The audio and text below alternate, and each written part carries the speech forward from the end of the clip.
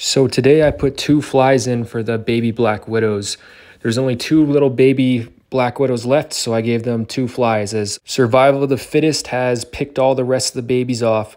And here we go. The fly flies straight into the black widow in the nest, and instantly the black widow starts wrapping it up. This is just a baby. This is her first fly. The 2 babies that I have left are both females, and they are very interesting specimens as they also have red backs. Now, I know redbacks are another type of spider similar to black widows, but not quite.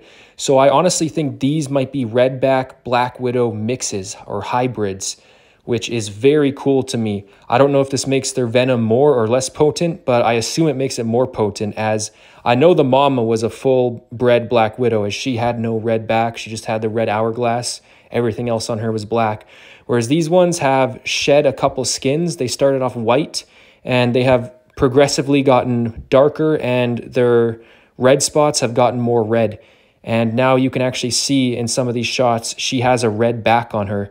Both of the babies have red backs on them. So this is very interesting to me. They are hybrid black widows. They are not full bred, but I think this makes their venom even more potent and dangerous.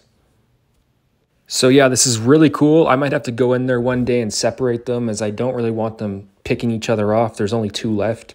So I'm going to have to go in there one day. I'm kind of dreading that. And I'm going to have to take one of them out and put them in another kind of container. But yeah, this is awesome. I love these new Black Widow hybrids.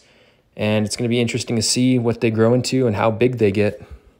Anyways, if you're still watching up to this point, I really appreciate it. Make sure to drop a like. If you haven't already, subscribe.